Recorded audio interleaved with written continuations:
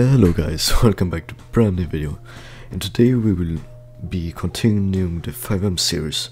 We will be taking a look at how you can create your very first actual functioning resource.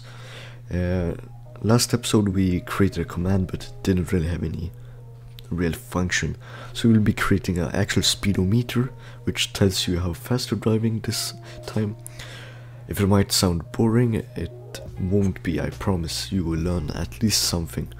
And if you're actually experienced in scripting, then you might still learn something if stick to the end, because I will be optimizing the script in the end, which might be hard if you're new to it, so you might want to skip it. But if you actually want to learn a lot, then yeah, just watch it.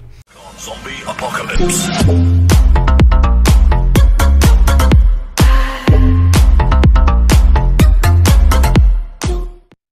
So I have our test server open. Let me just we have our scripts right here. Probably not look like this if it's just your default server with nothing, because this is just a random QB core server I had laying around. There's the script we made last episode, and we're basically going to start out the same way. Let's pick a name, doesn't really matter. I'm going to do like Zerio speedometer. That should work. Or well, yeah, it's going to work. And then let's create our fx manifest.lua. Shit. There. Let me just zoom in if we actually want to see.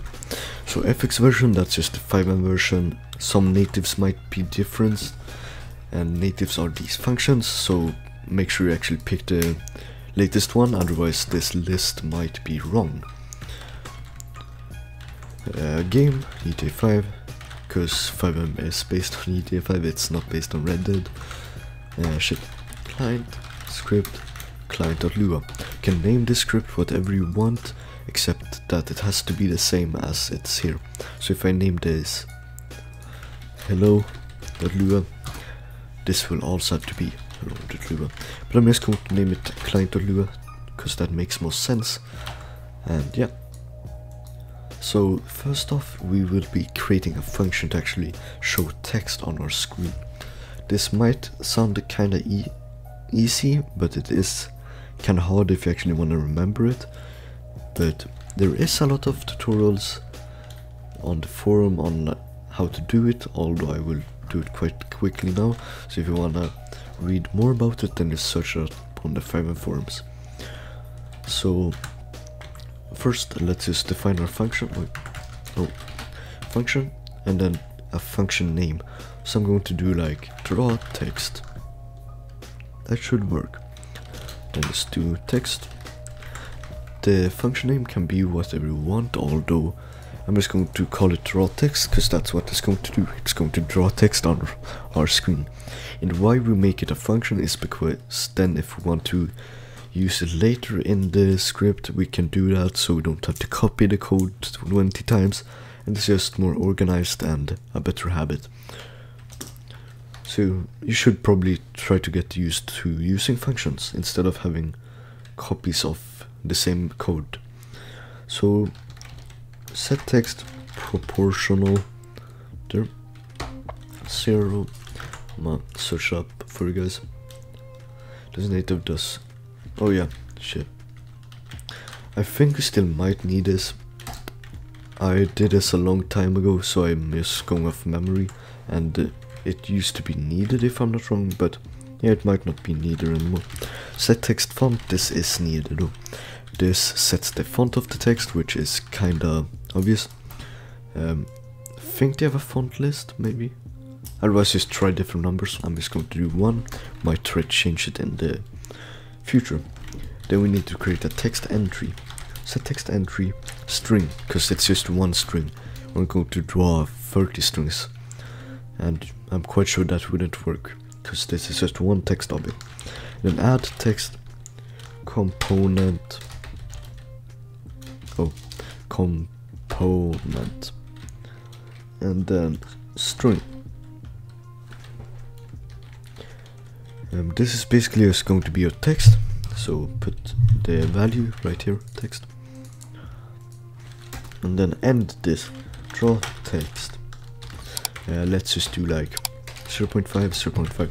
This is X and Y on your screen, so you might want to play around with it. Can just show this for you guys too.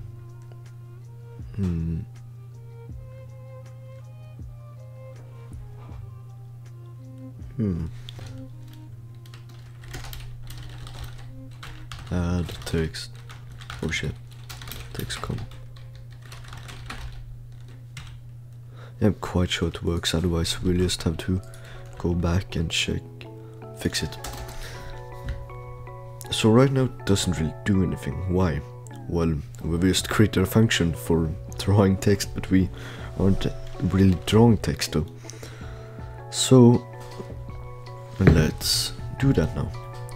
Let's create a thread, because otherwise we can't use natives. You can use this function through here. That's why it can be outside, because it gets triggered in this thread. Otherwise you would have to have it inside of here, because this wouldn't work, because these functions don't exist here. They only exist in here, because yeah, that's basically just how FiveM works. So yeah, now we have to figure out a way to get the player speed. No, not the player speed, the vehicle speed of the vehicle that the player is in. So let's just create a variable, local speed. Get entity speed. I can show this for you. This just takes an entity, then it returns the speed. This is in kind of FiveM values, so you have to multiply it by these numbers if you want to have miles per hour or kilometers per hour. So you want to pick the one that you want later, and then we want to get vehicle ped is in. This takes two values, the entity and if it should be the last vehicle the player has been in. So if this is false, it would still take the vehicle that the player was last in. So if I would jump out of a vehicle, it would just return that vehicle instead. So we don't want it. No, if it was true, sorry, if it was true. So we want it to be false, because we don't want it to get the speed of the last vehicle. If the player is not in any vehicle, then we don't want it to. Oh, get player pet, sorry. False, because then it doesn't return any weird shit. And then let's go back to the speed. I'm quite sure it was times 3.6 for kilometers. Yeah, so I'm going to be using kilometers, so do times 3.6 if you're going to use kilometers, or times this number if you're going to use miles per hour. It's as simple as that. And now we want to add an if. So we want to check if is ped in any vehicle. Could check this with this too. We could try that just to show that, because if you look at this, it says returns 0 if the ped/player, because ped is a player or an NPC, is not in a vehicle. So we could do get player ped -1. If it's not, oh no shit, if it's not equal to 0, then so if the player is in a vehicle, we can just create a comment, checks if the player is in a vehicle, gets the vehicle speed, might not be needed, around it I guess. And then this is the font for the text we are drawing. Initiates a new string for our text, which basically just allows us to choose the text of it, because if we wouldn't do this, then the text would basically not exist, because otherwise FiveM wouldn't know what type of text we want, because there is a lot of different types of fonts. Let me see. Yeah, it's this one. Yeah, you can see old name, set text entry. It's this one. You can see here string, two strings, number, percentage, blah blah. There's lots of values for this. And then this is basically just sets the text, draws the text x comma y on your screen. So that's basically just the explanation of everything.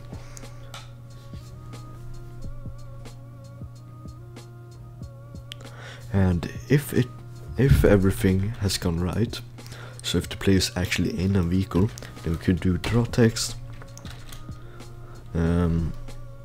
speed, and we might want to do, so it says kilometers after, so it basically would, right now it would say 100, like that, and we might want it to say like that, or miles per hour.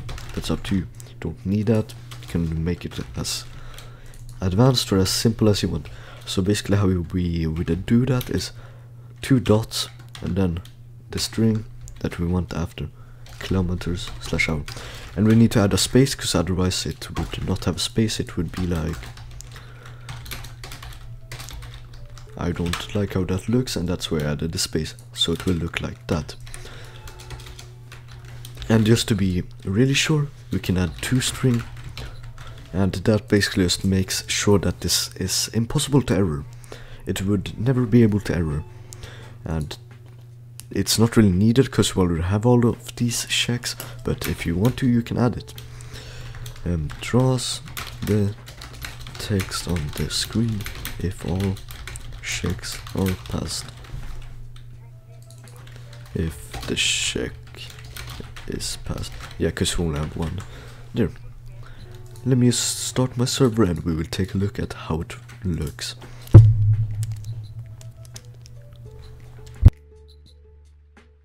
I've started my server and I've found a problem. So what we have to do is rename this function. Why? Because this is already a native function. It's already a default function. We can't have 2 functions with the same name. That would just create an infinite loop inside an infinite loop, blah blah. So yeah, let's just rename this. Draw text on screen, maybe. That should work. And then we actually have to put an infinite loop here, because otherwise it will just show the speed for 1 second and then just stop. So basically what this does is creating an infinite loop. Oh, yeah, I spelled true. I spelled it right. Yeah, I don't care. So basically what this does is creates a loop that runs while true is true, but you don't need this part. So it's, as long as true is true, it will run, and that would be forever. Then we put a wait so the loop doesn't crash our game, because otherwise without this it would crash our game, since it runs too fast basically. So now let's try it. Let's start it. And you can see that it works. It kind of works too good though, because we don't really want it to show that many decimals. Yeah, right here. Let me just add a space too. So how we do this is, right now we have our speed. Let's say it's, the speed is 0.75. What we're going to be using is math.floor.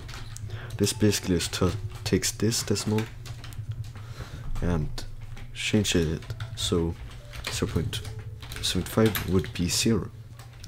So what we need to do is take 0.75 plus 5 and then math for that, because that will be like that.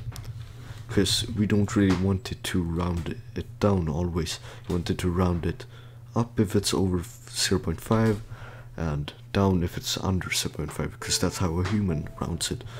So basically how we would do that is we would do speed plus 0.5, then math.floor. That should work. Then that's done. See that it now only has one. Let me just change this. This is basically just where on the screen. Yeah, kind of too far away.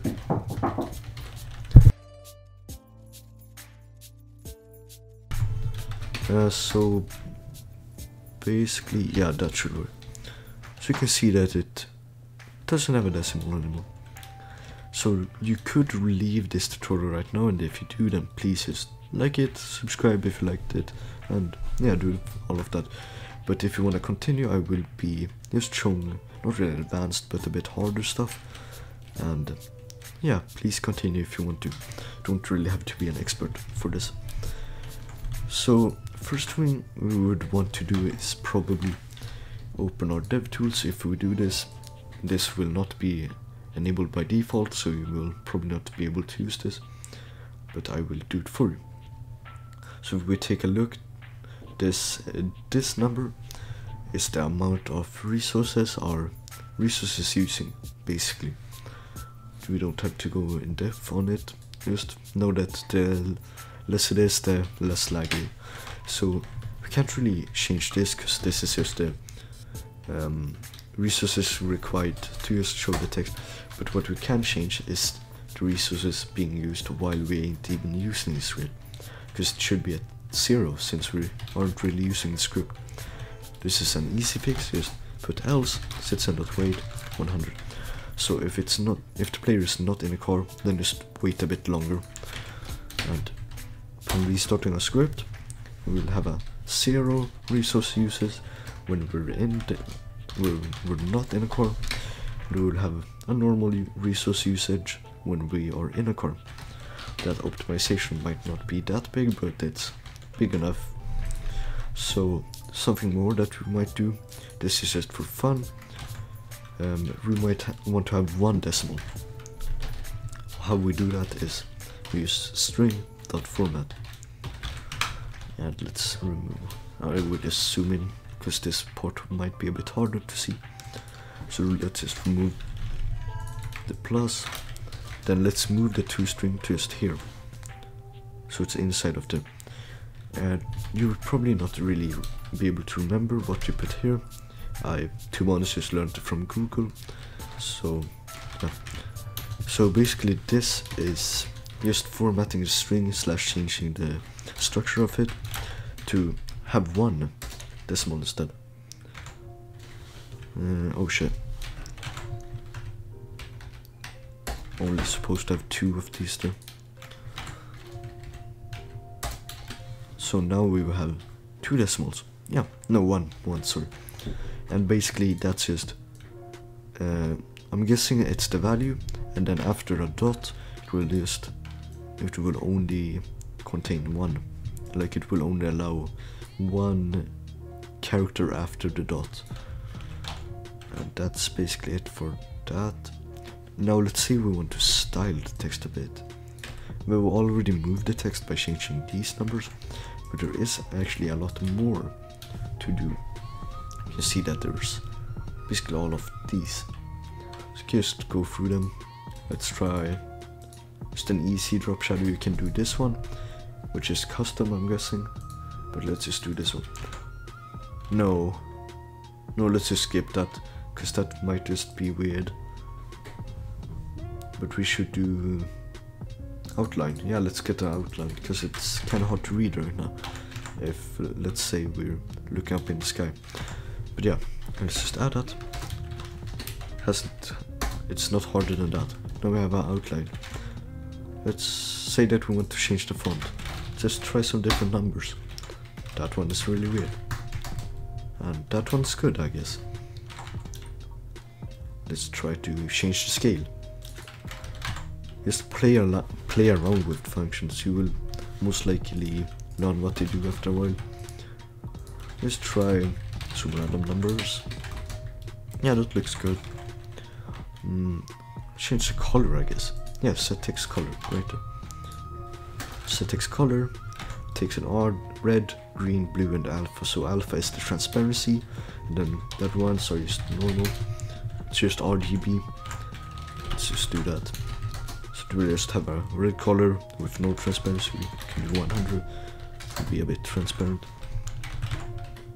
But yeah, you can basically just play around with this however you want. And this might not really be the most fun thing to do or the most exciting thing to do, but I promise if you keep on watching this series, we will be doing harder things in the future, and I will be letting you guys suggest stuff to do. So if you actually do comment any ideas of videos in the description, I will be doing them. So yeah, in the future we might actually do a more advanced version of this, which has probably a custom UI, so it actually looks good, like that one, I guess. I don't know, but yeah. If you liked the video, then please comment, subscribe, like, because it helps me keep being motivated, I guess. And yeah, just go do whatever you want with these new skills. Thanks for watching, guys.